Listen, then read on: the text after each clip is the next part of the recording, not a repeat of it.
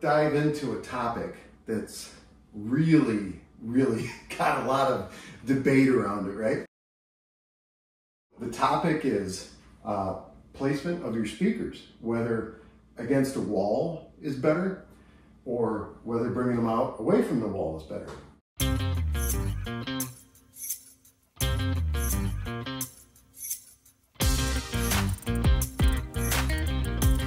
I'm going to dive into a topic that's been talked about exhaustively, and let's get your comments and opinions on it. Before I go on, make sure that you hit that like button, that thumbs up, and if you don't mind, hit that subscribe button. Even if you turn the notifications off, I really appreciate you being a subscriber. I don't put out a ton of videos, so don't worry about me, having a notification bell go off all the time. But anyway, today what I want to get into is a video by Warp Academy. Now, Warp Academy is it's a YouTube channel, and the guy is like a sound engineer, so pretty smart guy, right? Is this mistake ruining your acoustics and how to whatever, right? And the main thing to get here, it's pointing at this 54.5 hertz. It's basically what he's talking about is the lower end. So is the speaker placement affecting the lower end? What is better for your speakers? And that's key, your speakers, right? Because all speakers are a little bit different. I'm gonna be using my Energy RC series speakers hooked up to my Sony ZA1100 ES home theater.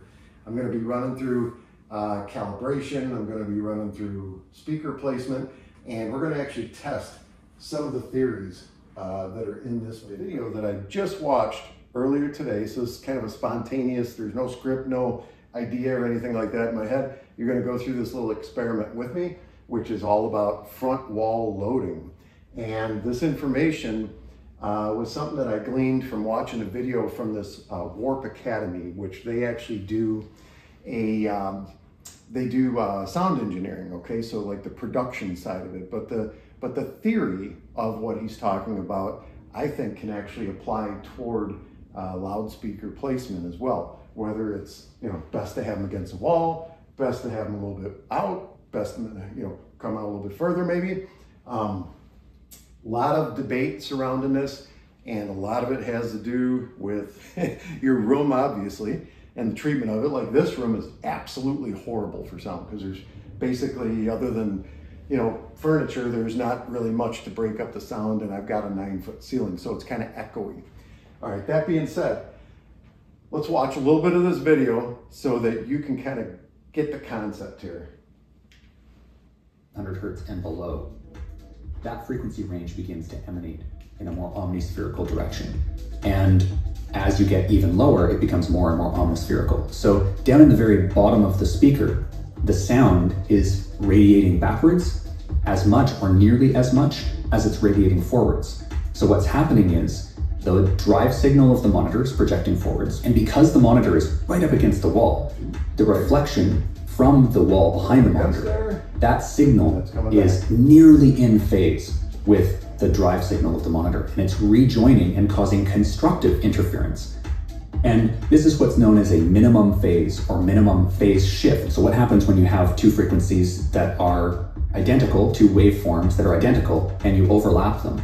They amplify each other. If they're perfectly in phase and perfect amplitude, they're going to double, right? So that's exactly what we're seeing here. We're seeing nearly a 6 dB increase at 35 hertz. Against the wall. Now that's, again, not a problem for me. So when you understand how this stuff works, you're like, actually, that's an advantage, because with monitor speakers, especially things that are like 6-inch, maybe below 8-inch monitors, they have a pretty sharp roll-off below 60 hertz. That's what ports are designed to do. They're designed to give it change the shape or the slope of the roll-off and give it some extra oomph down in the bottom end where they roll off. But that's also what this front wall loading effect is doing by having the reflected signal rejoin the dry signal pretty much in phase. It's actually making the monitor low end more efficient and causing it to produce higher output. This is not a problem because we can easily compensate for this with EQ. I'm going to basically get into this little topic here. This is the video. I'm going to put a link down below. Is this mistake ruining your acoustics, right? So let's talk about front wall loading and the bass response that we're getting in room.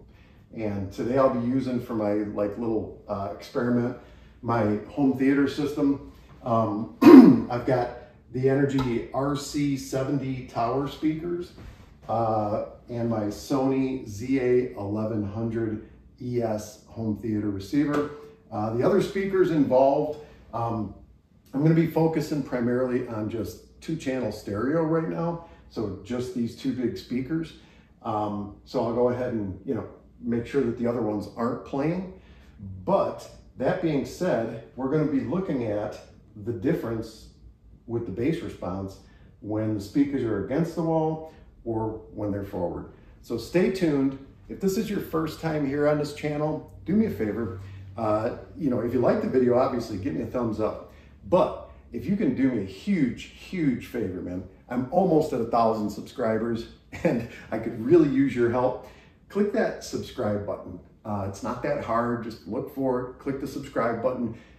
There's going to be notifications for all or personalized or none. So whatever you choose there, it's up to you. I don't pump out a ton of videos, so don't worry about, getting a lot of notifications from my channel. But nonetheless, I really appreciate any subscribers. The fact is probably about 70% of my views on these videos, not these videos, but my videos, are actually from people who aren't subscribed. So yep, my subscribers are watching, but also a lot more non-subscribers are watching. So if you are not a subscriber yet and you dig home hi-fi, you dig speakers, you dig home theater, you dig headphones, whatever, speaker stuff, why? Cool? All right, so let's go ahead and dive into this a little bit. What do we want to use for a background while I'm setting this thing up? How about this crazy stuff, huh? All right, sounds good.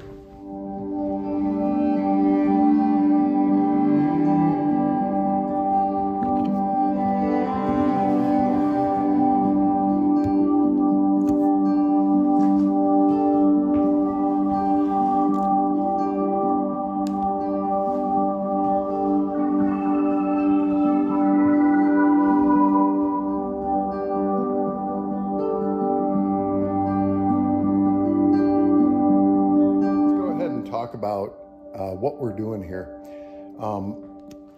Right now we're running in linear PCM, and what that linear PCM does is it's just 2 channels. So whatever is being fed from my Apple TV box to the TV back down to the receiver in HDMI ARC, okay, whatever signal is going into the receiver is going to be processed. So that's the way I've got this set up. So there's not any stereo upmix or anything.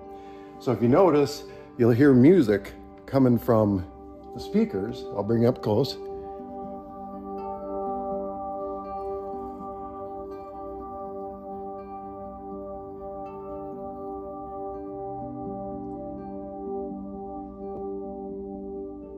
All right. But when we move to the other speakers, we're not going to hear anything.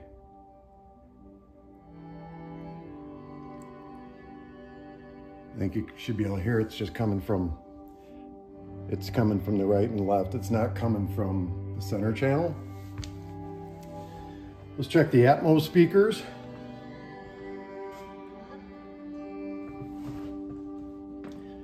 Little speakers I'm using for Atmos, the Energy RC Micros on this little 15-degree stand. We're getting close to those.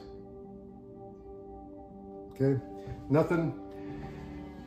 And let's take a look at the subwoofer. Let's see what's going on with the subwoofer here.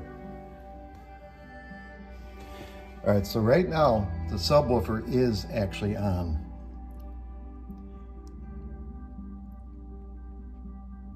And I'm not sure if you could hear that or not, but I can feel it.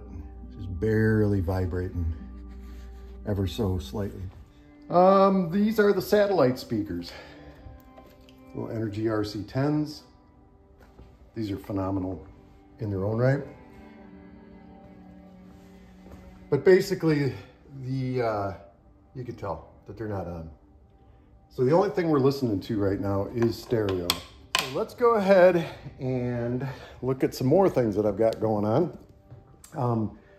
You'll see the computer down here. This is hooked up to, let's see, this is Spectroid. It's an app, just measures frequency response. It creates a hold line here.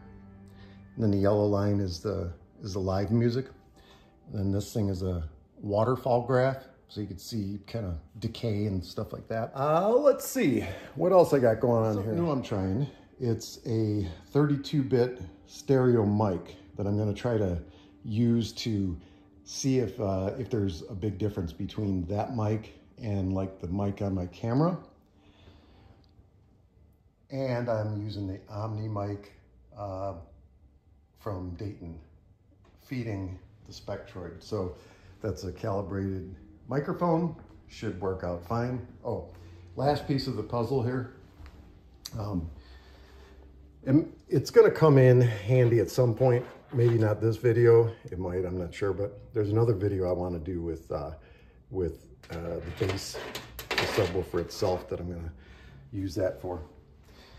Also from Warp Academy. This is exciting. We got a lot of cool stuff to figure out here. So hang in there with me, okay? All right, so let's get into this a little bit and let's go ahead and clear this out. And here you'll see that this is establishing a nice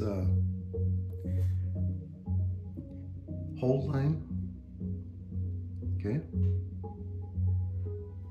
So this is what's happening in the room right now. I'll go ahead and turn this up so you can see it as it gets a little bit louder.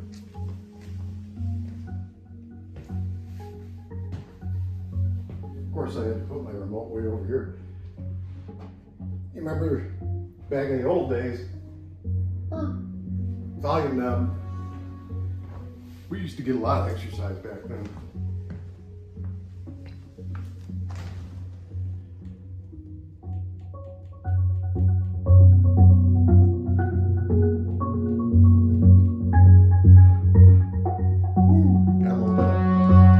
Vibration going on there, don't we?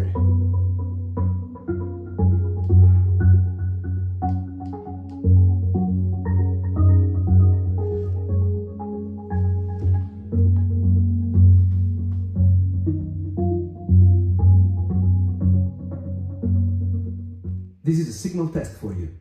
Enjoy.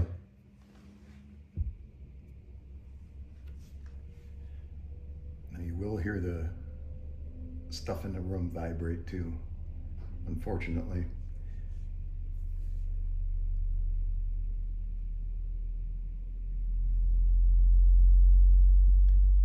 This is going to establish a baseline for us.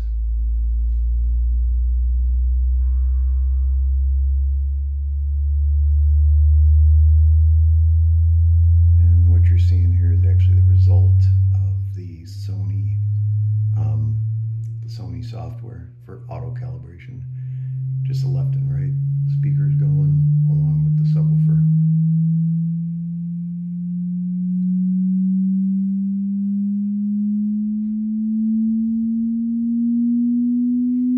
And currently, I believe I have the front speakers set to small with a crossover of 40 hertz to the subwoofer.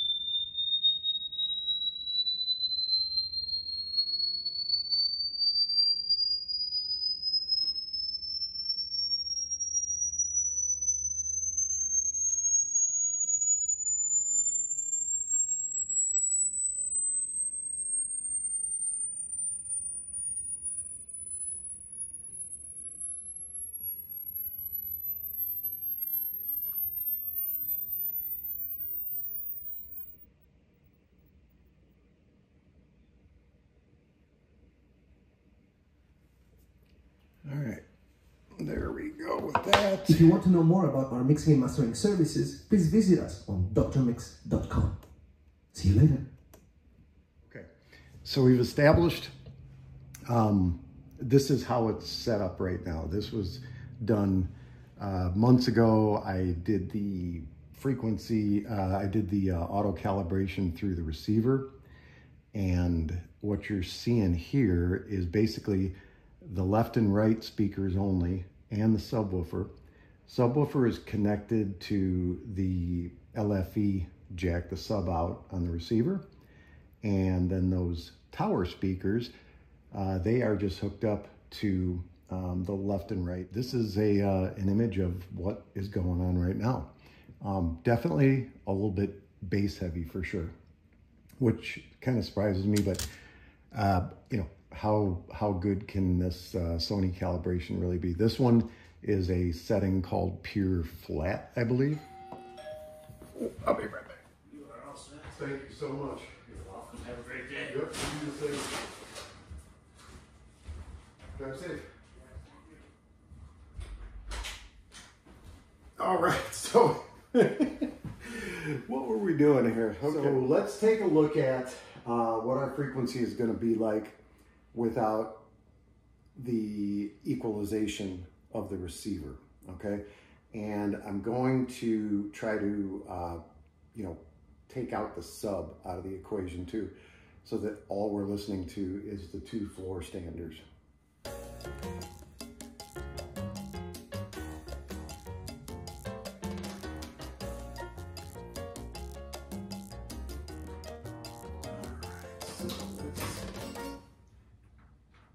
Plug the calibration mic in and get it set up.